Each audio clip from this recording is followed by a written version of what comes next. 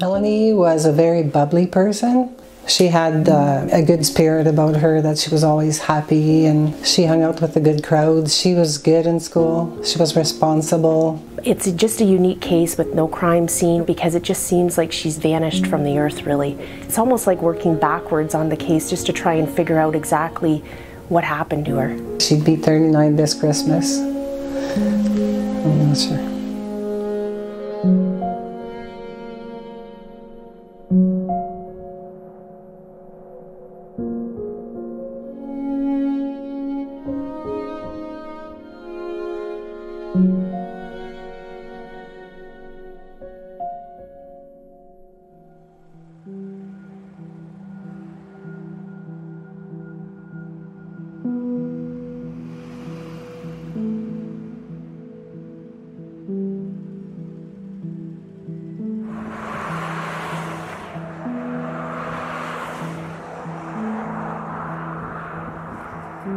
Melanie and her friends had been out and about throughout the town of New Liskeard that day. It was Saturday, 28th of September 1996, and they were just doing what normal teenagers would do, hanging out and doing a bit of shopping, and her and one of her friends actually stopped into one of the local stores to buy a cake and a new cake pan for her grandmother's birthday that she was planning on making the cake for the next day.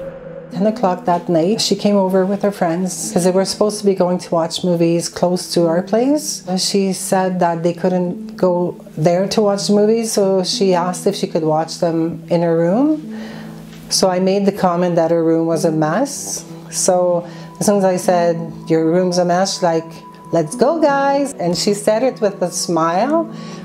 So that was the last thing I saw of her. Then they walked out. So she was in a good mood when she left the house. I walked to the sidewalk and I looked at them walk away, and then I asked myself, what am I doing here?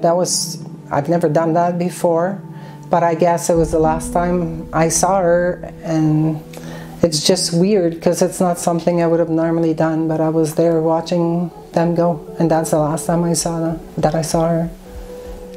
They ended up at one of their other friends' homes and they proceeded to watch this movie. 12:30, Melanie's friend actually left prior to the movie ending because she needed to get a ride home to Haileybury. She was startled when she left, is what she tells police, in that she saw a suspicious vehicle that startled her to the point where she ran. Melanie would have left approximately an hour after her girlfriend. She was actually walked to the door by one of her other friends who saw her leave the residence and start to walk westward on Pine Street East. We do have a witness that says that she saw Melanie on the bridge, but police or her family have not seen or heard from Melanie since. The next morning, her alarm went on, so I got up, I went to turn it off. I noticed she wasn't there. So I thought she must have fell asleep watching the movies because she's done that before. So I went back to bed.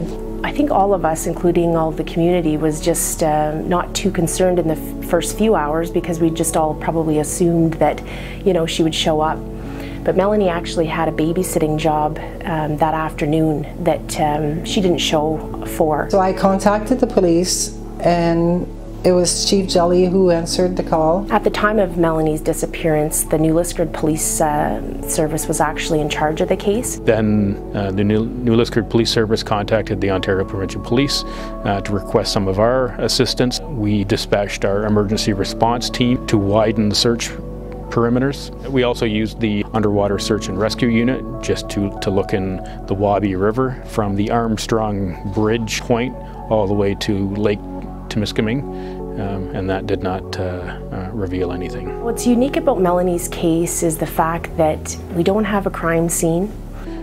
Generally speaking, in any investigation, we start in the center and work out. We don't know where the center is.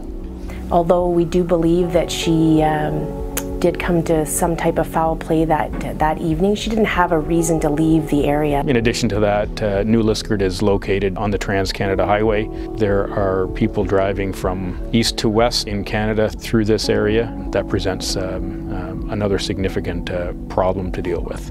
There's been many aspects throughout those 23 years, different projects, that have occurred, different targets and persons of interest. Unfortunately, I can't reveal the number of tips, who provided tips, because they're all points of evidence, and I would hate for the offender out there to know exactly where we're at with the case. Although maybe frustrating at times, you have to look at it as from an investigator's point that at least it's productive in that it's moving the case a little bit forward if we do eliminate a person of interest. In this particular case, all of the information has been uploaded into the major case management software called PowerCase, and this is incredibly powerful. It allows us to establish links between other cases. We've had several digs actually up in our area because of specific information that we've been able to link with other information. Names, phone numbers, license plates, any information could be triggered on another case, which might potentially provide us with the lead that could close this file. They've always done everything that they could. They've followed leads. I just don't know what they've done because of confidentiality, it has to stay that way. We average 2 to 3 tips, whether or not it be 1 month, we're going to get 2 or 3 tips the next month type thing. So the public really seems to keep Melanie's case in our mindset anyway.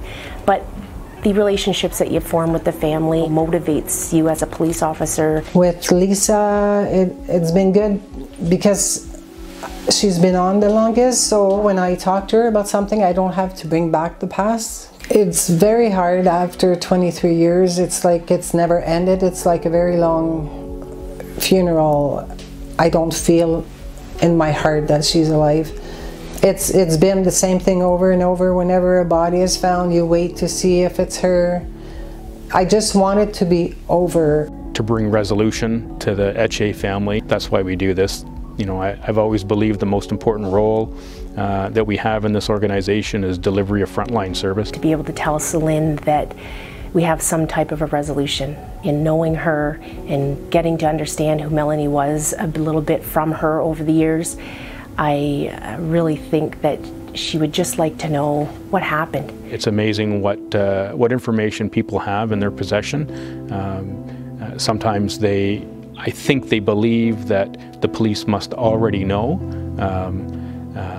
but then for whatever reason they decide to call in the tip, and it allows us to move forward with this investigation. Someone out there knows what happened to Melanie Ethier, and all it takes is one phone call. I wish that they would find it in their heart to come forward and end that silence, to not go to the grave with that kind of information. I believe that it would give me peace. I would love to have a funeral for Melanie. Like, she deserves to be put to rest. I believe that's what she'd like, and I keep on fighting for her because she's not here to do it.